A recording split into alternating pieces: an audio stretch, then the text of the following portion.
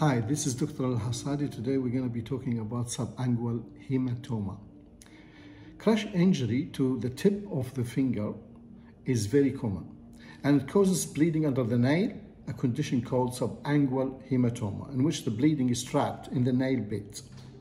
It causes pain and pressure if it's not treated, and you could lose your nail in a few weeks' time. So the procedure for drainage of this subungual hematoma called trephinations.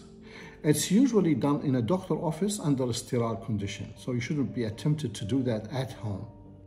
Place heated needle on the center of the hematoma. Twirl the needle with slow downward pressure until the hematoma expressed.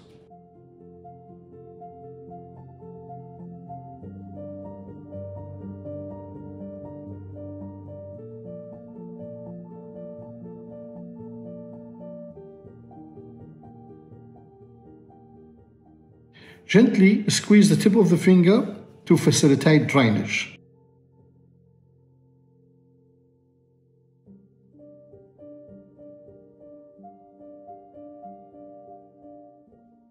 Post-procedure care, dressing applied, keep it dry. Your doctor might want to do X-ray to exclude fracture or tendon injury. You might lose your nail in a few weeks' time. If you develop pain or signs of infection, you should review or you should see your doctor.